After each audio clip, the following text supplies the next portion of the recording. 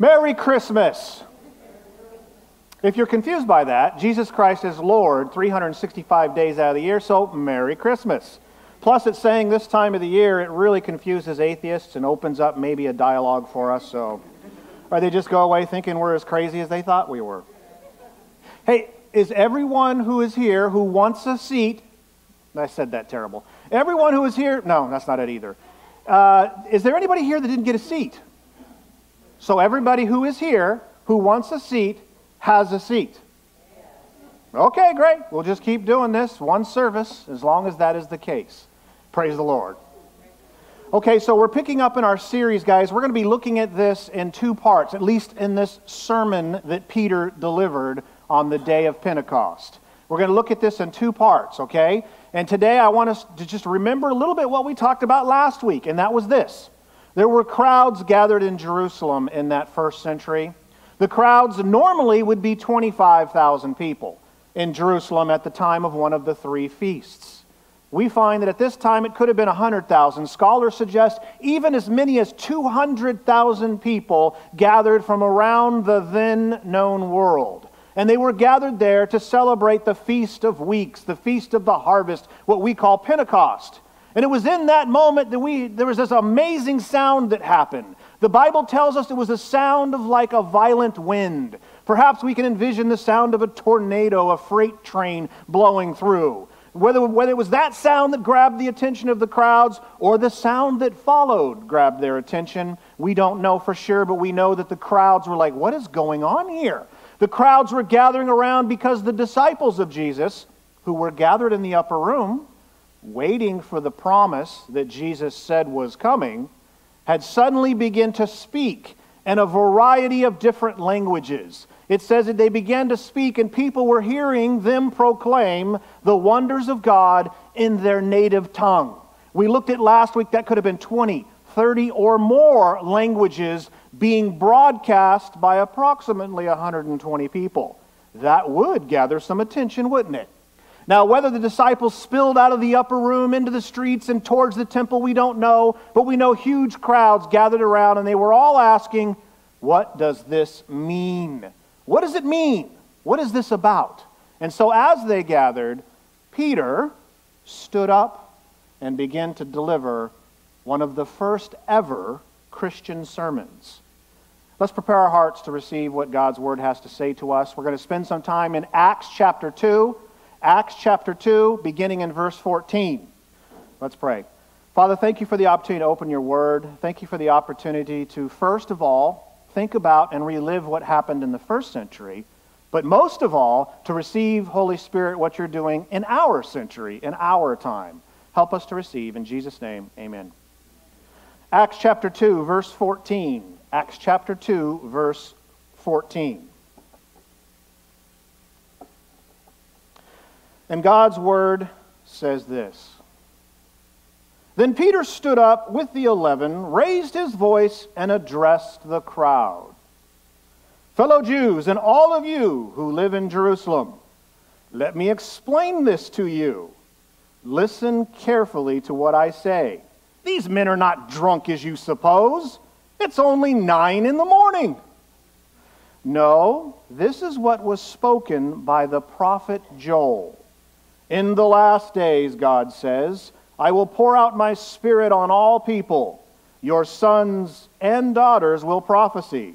Your young men will see visions. Your old men will dream dreams, even on my servants, both men and... Thank you. I will pour out my Spirit in those days, and they will prophesy. I will show wonders in the heaven above and signs on the earth below, blood and fire and billows of smoke. The sun will be turned to darkness and the moon to blood before the coming of the great and glorious day of the Lord.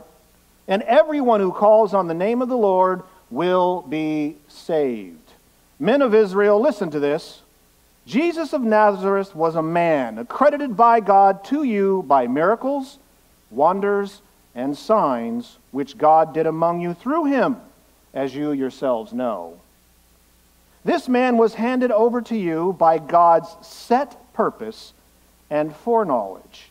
And you, with the help of wicked men, put him to death by nailing him to the cross. But God raised him from the dead, freeing him from the agony of death, because it was impossible for death to keep its hold on him. And Peter stood up. Peter stood up. Let's unpack this together. Peter stands up and delivers what we call the first church sermon. We do that because scholars recognize it was on the day of Pentecost, with the arrival of the Holy Spirit, that the church Jesus said he was going to build began.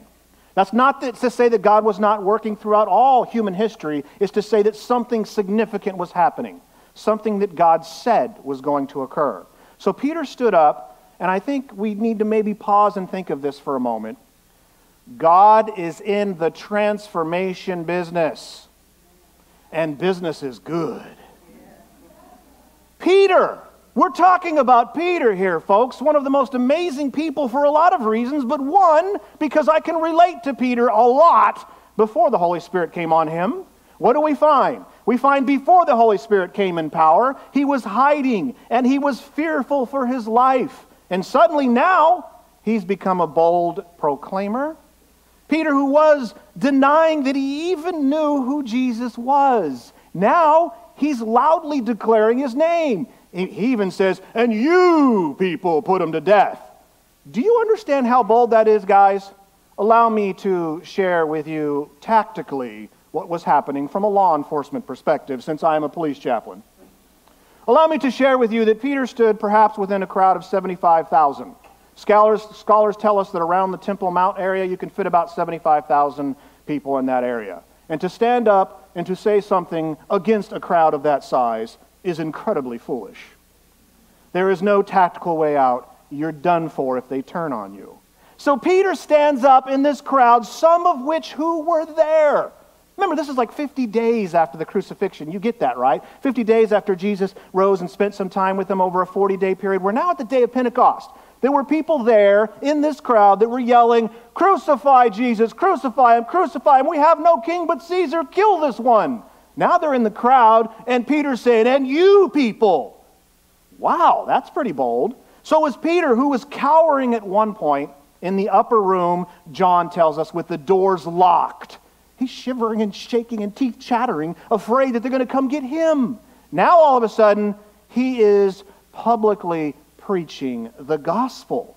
What transforms a person in such a way? What transpired that he can go from timid, at times cowardly and brash, yet outspoken and sometimes putting his foot in his mouth, to all of a sudden standing up before any number of people and saying, here's the facts, folks.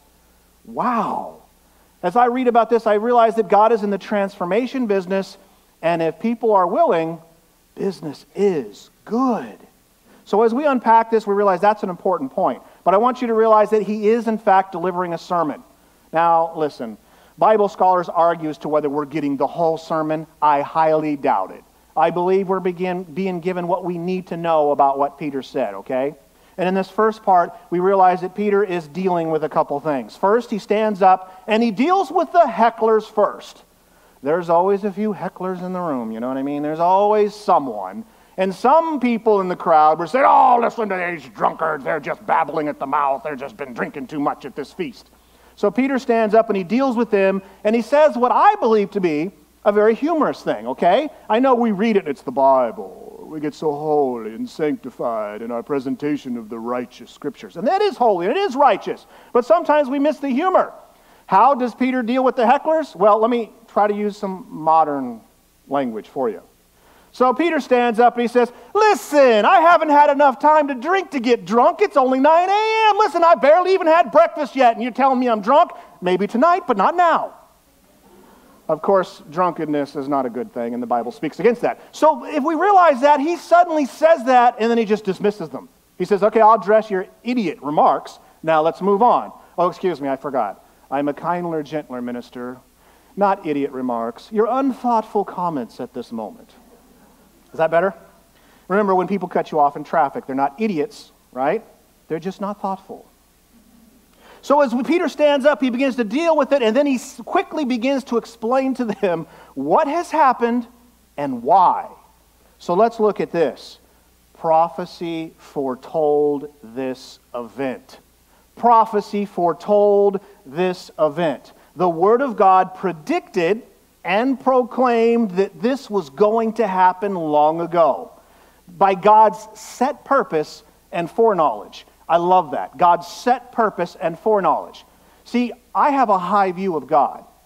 I believe that God is fully and completely sovereign. And He is more amazing because He gives us free will.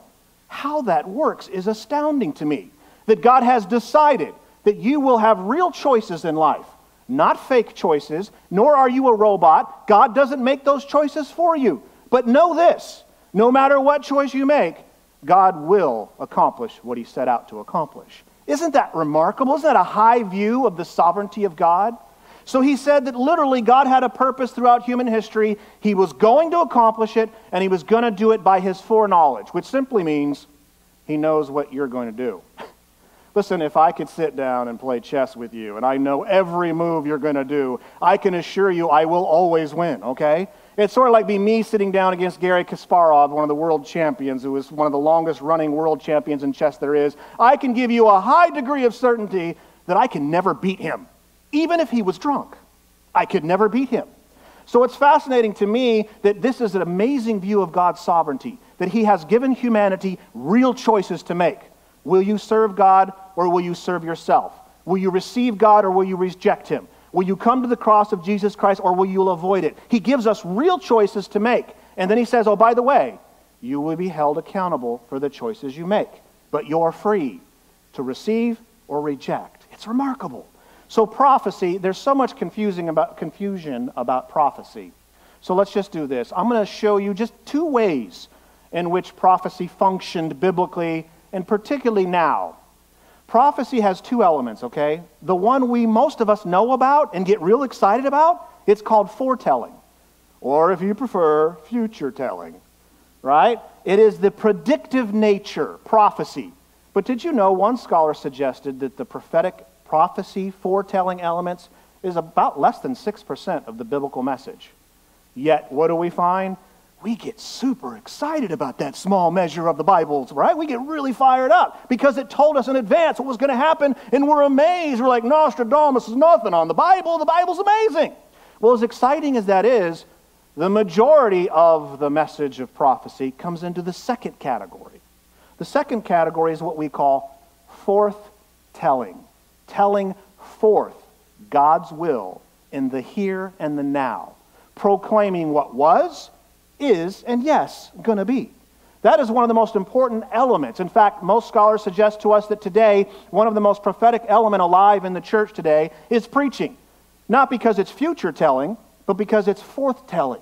It's telling forth to all people, to anyone, the facts of the gospel and what one must do to be saved. And so with those two elements, I want to share with you an interesting little account, and perhaps, I don't know if you remember this. As I was studying, I had forgotten about this. Everyone remember Moses, right? Raise your hand if you know who Moses is and generally what... Okay, good. That's good. Most of you. So Moses, a long time ago, we're talking before Nickelodeon, before CNN, before Fox News, before cable TV, before cell phones, before... A long time ago, way back when. About 3,400 years ago, to be precise. Moses had an interesting thing happen. Moses was a prophet of God. In other words, the Spirit of God came on him temporarily so that he can teach and preach and so forth. So a thing happened. All of a sudden, the Spirit of God came on the 70 elders that he had brought together. Well, of these 70 elders, I want to share with you something that happened. They began to prophesy. And so suddenly people were jealous about this, and they ran to Moses, and they said, oh, these people are prophesying, and two people are still prophesying. Isn't that your job? Aren't you the prophet? And even Joshua, the great Joshua, said, stop them. You're going to lose your job, in essence, I wonder if he was saying. You're not going to be a prophet no more. If everybody can prophesy, it's not very important anymore, is it? Au contraire. Listen to what Moses said. I'm going to share this with you. This is way back. This is found, if you're taking notes, it's found in Numbers chapter 11, verse 29. It says this, but Moses replied, are you jealous for my sake? I wish that all the Lord's people were prophets, and that the Lord would put His Spirit on all of them. And God said, okay, I'll do that. And the Bible promised time and time again in the Old Testament that this day was coming. A day was coming when the Holy Spirit would rest on all of his people and dwell with them and not go away but stay with us. A day was coming when the Holy Spirit would empower people. And Peter stands up in this sermon, he's saying that day is now. And if you ever wondered whether we're living in the end times or the last times, he flat out just declared to us, if you were curious about that, we are most definitely in the last days. And it was Peter who once told us, listen, a day unto the Lord is like 1,000 years. So it's been like 2 days since the cross from a biblical perspective. I know we get anxious. And so we live in the last days, and the long-promised outpouring of the Holy Spirit came. God's Spirit to mark the beginning of the end, to fulfill everything that God has declared. And so as we look at this, I know sometimes we miss it, but listen to these words again. In the last days, God speaking, in the last days I will pour out my Spirit on all people, on my servants, both men and women. Time will not allow me this morning, nor is it necessarily a fruitful time, because our passage is not on this topic per se, but I think it's worthwhile to note how absurd it is to declare that women do not have a Spirit-empowered role within the church of God. Because God's Word declared long ago that women, just as men, will be actively involved in the ministries of the church, in the ministry of God, and will receive the power of the Holy Spirit just the same as men. In fact, that God makes no distinction, that men and women are both made in the image of God and both receive the empowering work of the Holy Spirit. End sidebar, back to the main message. So he says in the last days he's going to pour out his Spirit on everybody. I wonder. We realize that he's going to say Jew or Gentile, not going to make a distinction. Slave or free, both of them are Spirit empowered. Young or old. Oftentimes we feel that our old dignified saints get to a certain age and they can't be good for anything but just giving money. We'll let them continue to give money, but we won't give them a role in the church ministry. They're just too old. Nonsense. The Holy Spirit says, sorry. How old was Moses when he began his ministry? I'd say he was a pretty old, ripe fellow. How old was Joshua up until the end? Study your scriptures and you realize even after the fall, the elderly have a role to play in God's mission. In other words, be careful on your interpretation of retirement. You ain't done until God says you're done. So male or female, rich or poor. So as we begin to unpack this, the Bible says that everyone who calls on the name of the Lord might be possibly, in a rare chance, be saved. Is that what it says? Everyone who calls on the Lord with enough tears and enough emotional involvement and maybe ecstatically says the right things, will consider saving this person. If a person calls on the name of the Lord and they belong to the right Republican Party or Democratic Party or Independent Party, we might save them. Or if they switch parties because this one's more holier than the other one, we might. It says everyone who calls on the name of the Lord will be saved. Doesn't matter. No distinction, no separation. Every tribe, every tongue, all people groups. You are literally part of one of the most amazing rescue missions of all time because it excludes no one. The only one ultimately excluded from the gospel, you ready for this?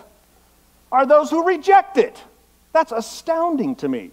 That if anyone is willing to repent, that is to turn and receive God's forgiveness, guess what? They'll have it.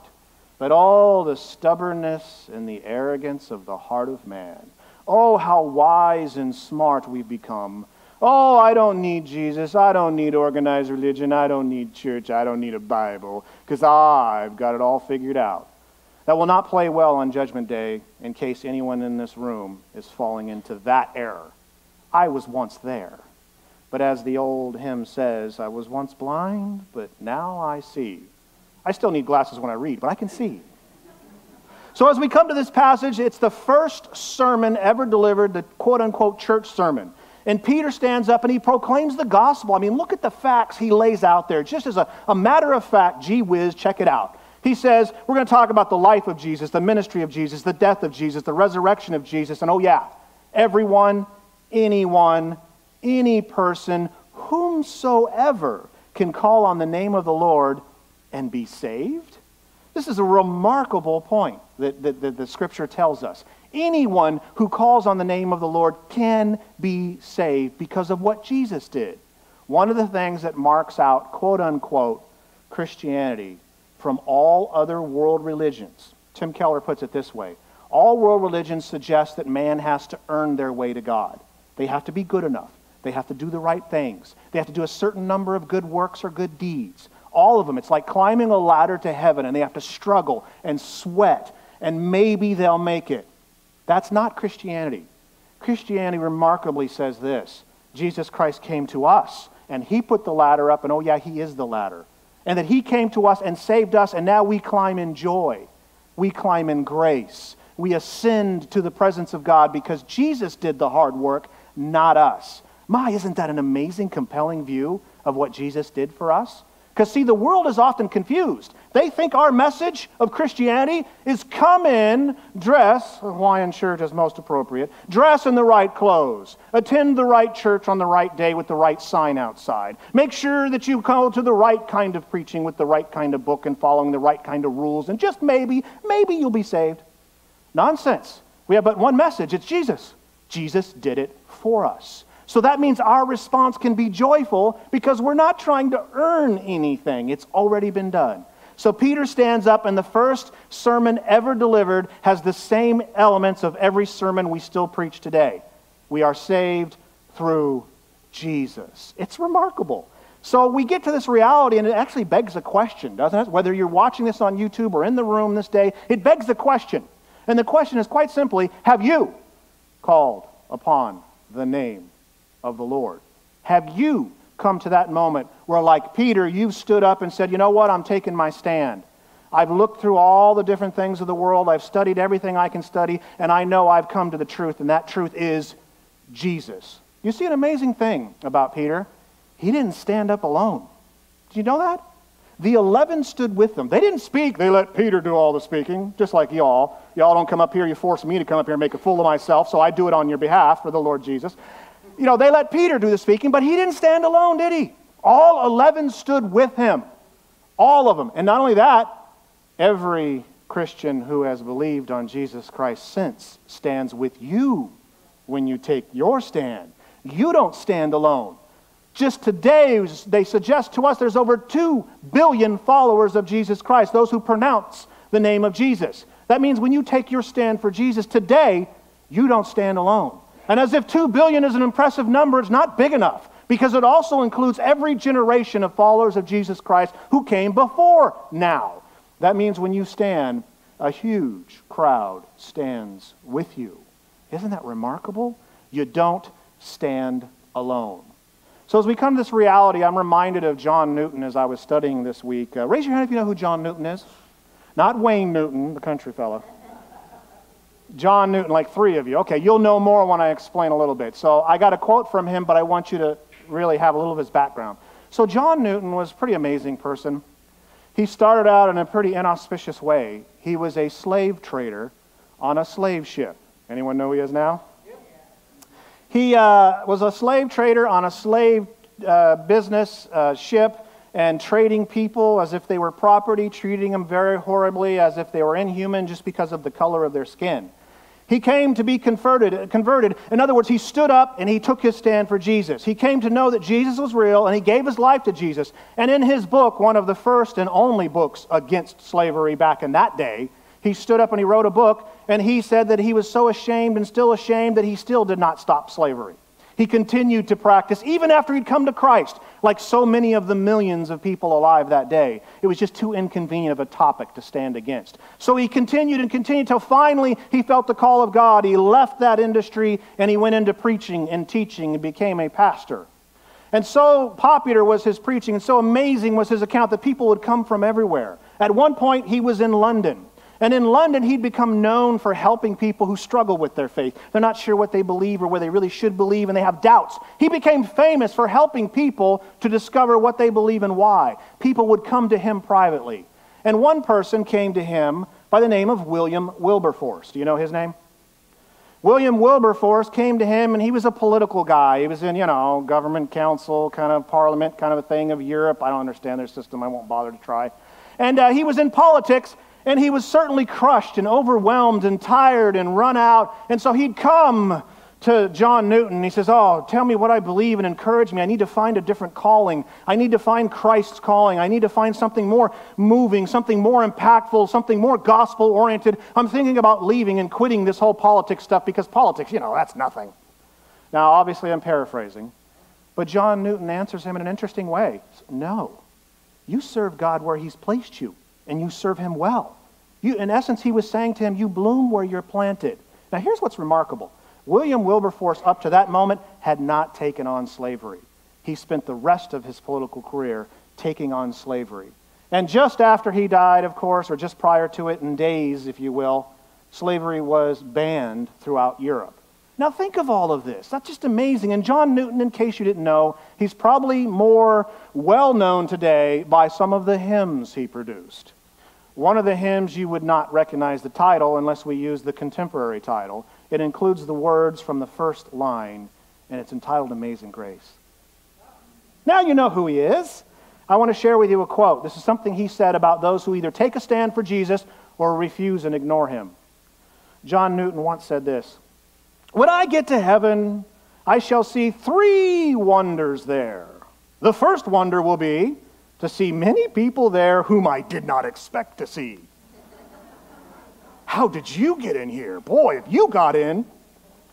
The second wonder will be to miss many people whom I did expect to see.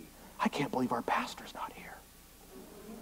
The third and greatest wonder of all will be to find myself there. Have you taken your stand for Jesus Christ?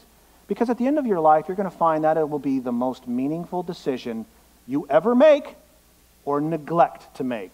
I can assure you that with certainty today, that it will be the most meaningful decision you make or reject. All the other stuff will be irrelevant. How much money you made, how many cars you owned, how many houses you had, how many vacation days they gave you at work, all of that stuff will be absolutely, positively irrelevant when you stand before God. So I urge you today, if you have not done so, take your stand for Jesus. It's not complicated. You say, yes, Jesus, I will follow you. Show me how. Amen. And there'll be plenty of us that'll come alongside you and help you figure out the rest. So I want to share with you a little cool poem of worship, if you will. It's not a Dr. Seuss poem, so don't get upset if there's no rhyming. But it was a poem inspired by our passage of Scripture. It even includes verse 24. Are you ready for a poem? Maybe if I told you this is the last thing I'm going to say, you'd be a little more excited. Are you ready for a poem? All right. That's some encouragement. Here it is. His name is above all names. God raised him from the dead, freeing him from the agony of death, because it was impossible for death to keep its hold on him.